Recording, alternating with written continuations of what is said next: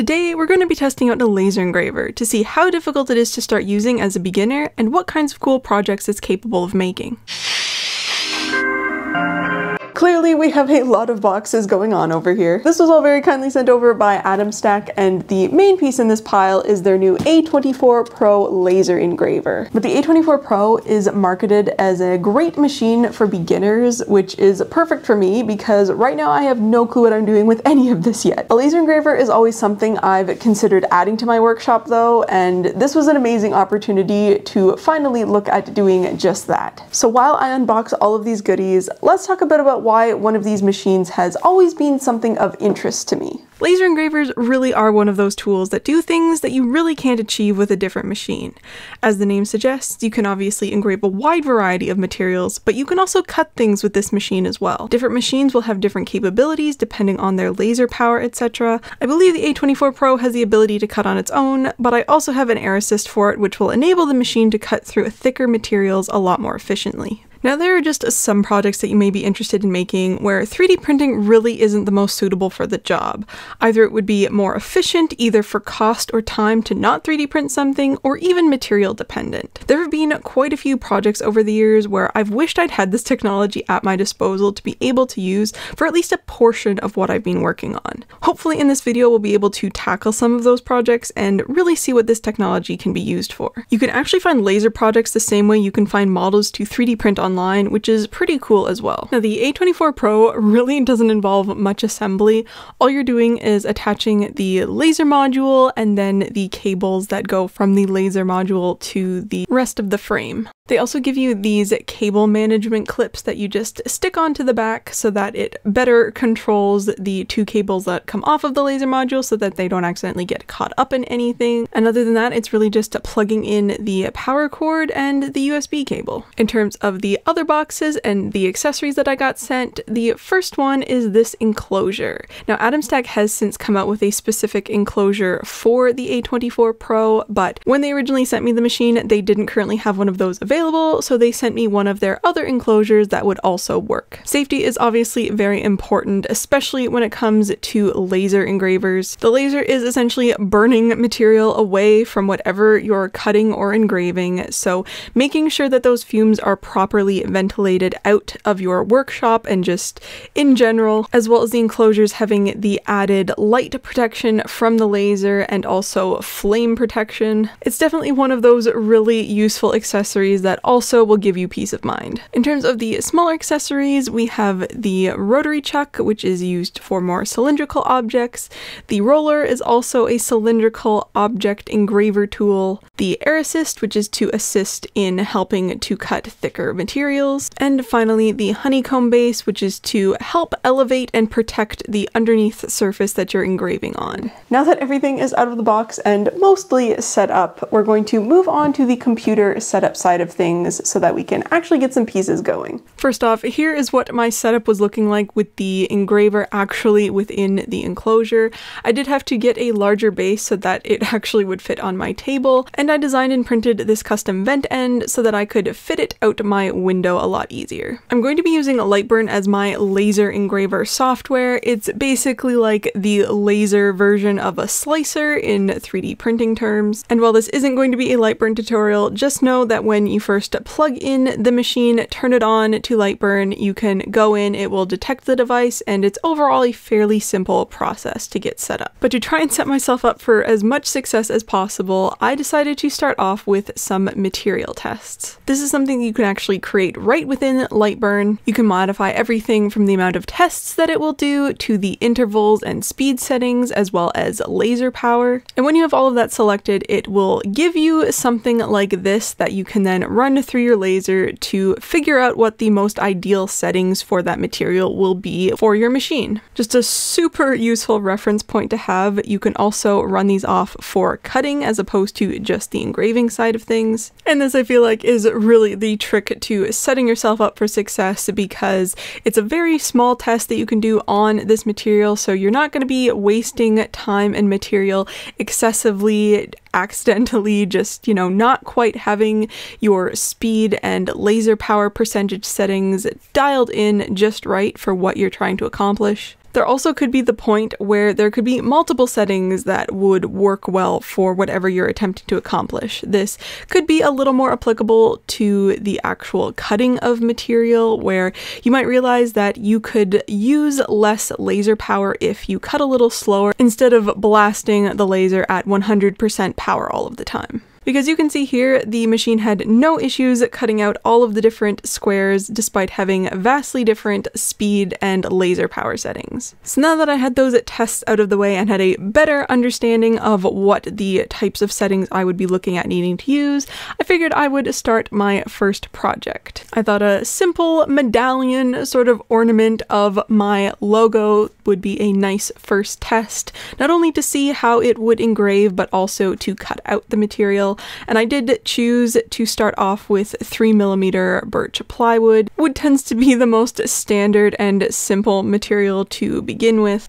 You know, for a first project from someone who has never used a laser engraver in their life, this is pretty impressive. The detail on this thing is incredible. The engraving could be a bit darker, but I think that's because I set it to engrave as an image, so it essentially engraved it in grayscale, and since this design isn't actually like black on the back, it's like blues and purples and stuff, it's more of like a mid-tone color. Still really impressive looking for a very first project. So here's what the secondary wooden disc plaque thing looks like compared to the original. So this one, I engraved it as if it was like a solid color background instead of a grayscale image. Messed around a little with the border as well, just because I preferred the thicker border on the outside, but I definitely prefer the look of the second one. It looks a lot better, which, you know, is to be expected since I'm getting more used to the settings and everything. But, you know, not that this one ever looked bad, and I did accidentally spill some black paint up there, which is why it's a little gray. I think if you had seen the one on the left without seeing the one on the right, I'm sure we all thought that that one looked great, and it's just now that we have this one to compare it to, the one on the right, the second one looks significantly better and sharper. Sticking with the plywood, I really wanted to make a couple of different paint storage units. I like these two designs I found on Thingiverse, which I will link below, but I'm obsessed with keeping my supplies organized, and I've always really wanted to laser cut my own paint storage. It's way more cost effective than buying pre-made ones, and it also gives you the option to design your own custom units if you want to. So here's the first shelf all cut out. We've got 2 sides, 4 shelves, 4 front pieces, and of course a back. And I figured we would do a bit of a test build of these pieces. I don't want to put it all permanently together yet because I'm probably going to end up painting these white, and that's probably going to be done a lot easier if they are in individual separate pieces. I will say, after putting these together, especially the second one, I'm not actually sure if it would be better to keep them as separate pieces before painting them. So if you are somebody that has laser cut your own paint storage unit and then painted it, what did you prefer to do? Paint it first and then assemble it, or assemble and then paint? Please let me know. And there we have it. It is actually staying together pretty well on its own despite not actually being glued in any way. And I'm not sure if I've mentioned this yet, but this is specifically designed to fit these Tamiya paint pots, which right now I really do not have a good storage solution for. So this is going to be perfect. I don't have a ton of these right now, so this might be good for everything that I have in terms of Tamiya paint at the moment. Just super easy. These fit in perfectly. Obviously I'm being pretty gentle since everything's just being held together by prayers at this point. Yeah, I think this is going to be an awesome solution to organize these paints, and also really fast and fairly inexpensive to DIY this as well. This second paint shelf, which I have the pieces all stacked here, is designed to fit the fairly typical dropper size bottles that most hobby paints and stuff tend to come in. I have a bunch of these already that need better storage, and I'm always grabbing more colors depending on projects that I'm working on. Having a lot of storage for these is definitely a necessity in my workshop. So this is the file that I end up liking the most. It has a nice keyhole feature. There's another piece there that I can actually attach this to the wall if I want. So we've got some back pieces here. These are also back pieces, although they are the ones with the keyholes.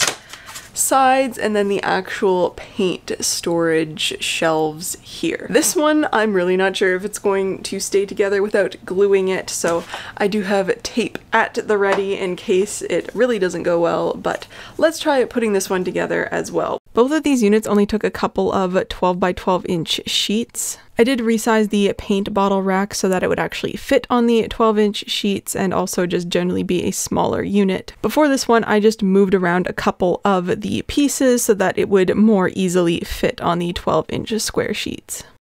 This one's a bit more finicky, but also generally fits together pretty well, and it fits all of these dropper bottles absolutely perfectly. So overall, I'm really happy with how both of those paint shelves turned out. I'm gonna, of course, need a lot more, especially of this type and even other types of more bottle-specific paints, like the acrylic, like craft paint tube ones and stuff. But I think I'm gonna stop for there on the paint shelf front and continue on with some different types of projects. Next up, I wanted to try some cast acrylic, specifically making some plaques using cast acrylic. So I decided to apply some of this metal-like vinyl onto a black acrylic sheet. Now I will say, I am generally pretty good at applying vinyl onto surfaces, but for whatever reason, today was not my day when I did this. So there are some bubbles and imperfections that you will see, but I did have enough surface area on the rest of it that I figured I could easily get the plaques out of without them looking terrible. I started off with, of course, running some tests to see how the laser liked interacting with the acrylic since this was my first time using it, and then it was time to have the machine working on the plaques themselves. This was also another engrave and then cut project. So these things were the first things that gave me any sort of issue. I have a whole stack of the extra ones that I was doing because I was messing around with settings and trying to get it perfect, because I realized on some of the first ones that the vinyl was bubbling, and I thought it might be due, well, it is essentially due to the heat. So I was turning down the laser power and the speed and stuff and just messing around with it, but I realized that I actually needed it to have more laser power because the bubbling was happening when the laser wasn't actually cutting all the way through the vinyl. So I did work out, I think, a pretty good speed and laser power ratio for these ones. So I got the 4 that I designed here. So you have the star map one that I decided to make a little smaller since it is such a small object compared to these other ones. Also because I wanted to see how it would actually turn out in terms of like fine detail, and this thing looks really, really awesome. We have a Captain Enoch helmet plaque, which again, those Imperial cogs look really great considering just how small they are. I mean, like, look at my thumb, and it engraved the circle around the cog absolutely perfectly. And then you have Shin's and Balin's lightsaber hilt plaques. The rate I'm going, I'm just gonna have like everything in my workshop labeled that I've built, but I'm not entirely sure what I want to do with all of these yet, especially since they are such different plaques for things. I could laser cut some feet to go on the back or print some feet to go on the back. Some of these might just sort of like attach to the base themselves, so that's why they're just, you know, the plaque as is right now. So with a little more practice and tweaking the settings, I think I'm gonna get this down perfectly. Even maybe switching up the vinyl that I'm using might make a bit of a difference, but for like a first try experiment, I'd say this was fairly successful. Since the first acrylic project went fairly successfully, I wanted to try something a bit more intense. Now this was mostly due to the fact that I only had one of these 1/4 inch black sheets, so if I messed this up, I was going to have a problem. But this turned out beautifully. This might be one of the coolest things that I have ever made, and I know, I'm sure you're thinking, what on earth is this thing? Yes, it's nice and black and shiny, which it is really cool that when you engrave on the black acrylic, it turns white so that you can actually see it, and you can also see here just how thick this material is, and it one pass cut it, no issue. But this is a base for my little BD droid. I added an acrylic rod to the center hole and also a custom printed holder to support the bottom of his body, and this looks so cool. I've needed to make him a base for a long time, and I never knew what I wanted to do for it, but this black acrylic plaque with the Jedi meditation circle engraved in it looks awesome for him.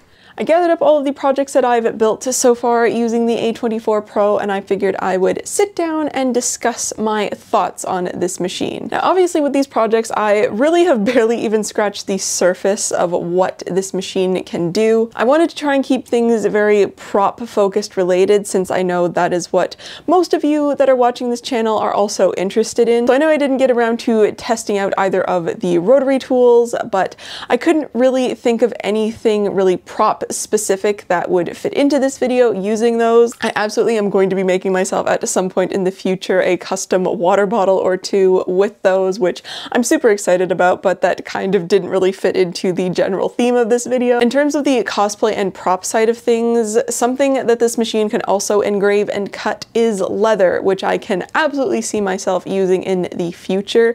I just don't have any builds on the go right now that need anything like that, so there was nothing really at the forefront of my mind that I could do as a test. But I know things that I've done in the past that I absolutely would have loved to have used this machine for, like Babu Frick's little loincloth and belt bits. I hand burnt in all of those very small details, which would have been great to have finished in like 30 seconds on this machine. Doing more work with acrylic sheets is also something that I could see in the props and cosplay side of things. I know I did the beady base and the plaques in acrylic and cut it and engraved it and tried all of that out, but a lot of the time there are like little pieces for costumes that need to be acrylic. And because this is a diode laser, it doesn't play well with every color of acrylic sheet. Clear acrylic you can't cut on a diode laser, at least not at this wavelength. There are some tricks that you can do to engrave on it, as well as blue, and colors that incorporate blue tend to be more difficult with the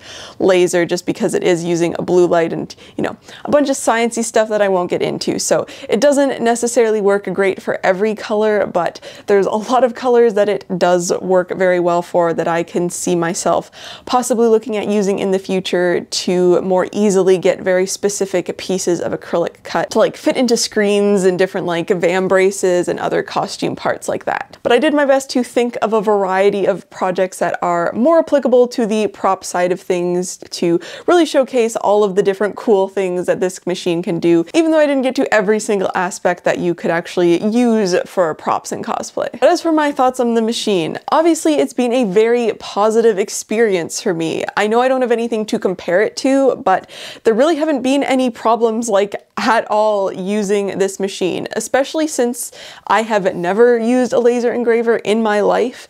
The fact that it was so easy to go from like 0 to 100 is pretty impressive. It's really nice that this machine comes mostly as one piece. You know, the assembly is very minimal. I watched YouTube videos for like a couple of hours to figure out light burn, and that was about it. And after that, I could mostly find everything that I needed and didn't really have anything that I was having to Google midway in between. I do also think this is a very good size for a beginner. Yes, it's not the largest machine ever, but the fact that the materials that are really readily available, like the wood sheets and the acrylic sheets, they tend to come in 12-inch squares or 300mm square sizes, which is almost the full cut area of this machine. So if you're someone that's not looking at having laser engraving be like their entire profession and don't want to have to look at buying bigger sheets like from a hardware store and then having to cut them down yourself, then you're mostly going to be sticking to buying the 12-inch square sizes, and that is what this machine can handle perfectly. I did have to move around and modify the file pieces for the two paint storage units, but other than that, I found this machine size to be more than sufficient for what I was looking at making all of the time. You have seen the various projects that it is able to handle, and none of these were even coming close to pushing the limits of its capabilities. So yeah, overall, incredibly positive experience using the A24 Pro, and as a beginner myself, I would say a very beginner-friendly machine. Massive thank you again to Adam Stack for sending over this machine and for helping me to finally get into laser engraving. I'm sure you're going to be seeing me use this technology a lot more in future projects. But that is everything, so thank you so much for watching, and I will see you in my next video.